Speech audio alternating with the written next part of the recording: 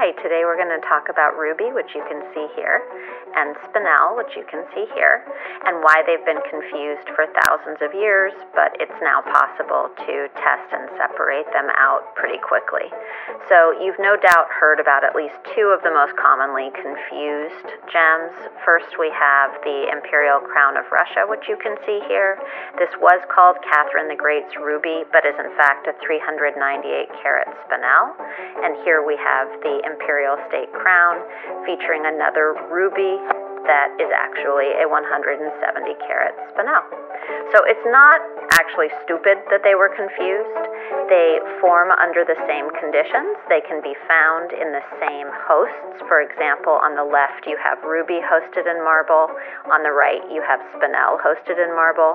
Their red is both caused by chromium, trace elements of chromium, but in fact they have a different crystal structure and chemical composition.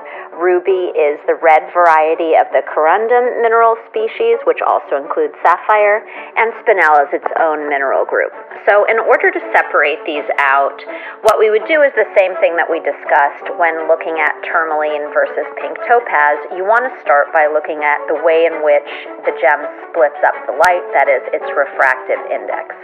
So we would start with our refractometer as before, and as we said last time, the goal would be that their range in which they split the light is completely different. That was not the case before, but it happily is the case here. So I'll be using my GIA manual. We take our readings, and it turns out that ruby corundum is 1.762 to 1.770, and when we compare that to spinel, which is 1.718, no range, they don't overlap at all. You could actually stop there, but we won't.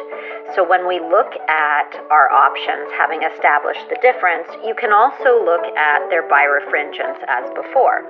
Now in this case, spinel doesn't have any. That means no matter what angle you test it at, you're not going to get a different reading. You should get 1.718 every single time. Versus ruby, which will have a 0.008 to 0.01 range of birefringence. So we could use that to separate on top of the reading. We could also look at pleochroism. You will not see any in the spinel, but you will be able to see, let's say, an orangey tone, for example, in a ruby. As soon as you see a second color, you know you're not looking at a spinel. So hopefully that clears it up, and that is why we are able to say with certainty if we're looking at a ruby versus a spinel. Hope this helps. Thank you for watching. Please subscribe Alpha Gems World for more content.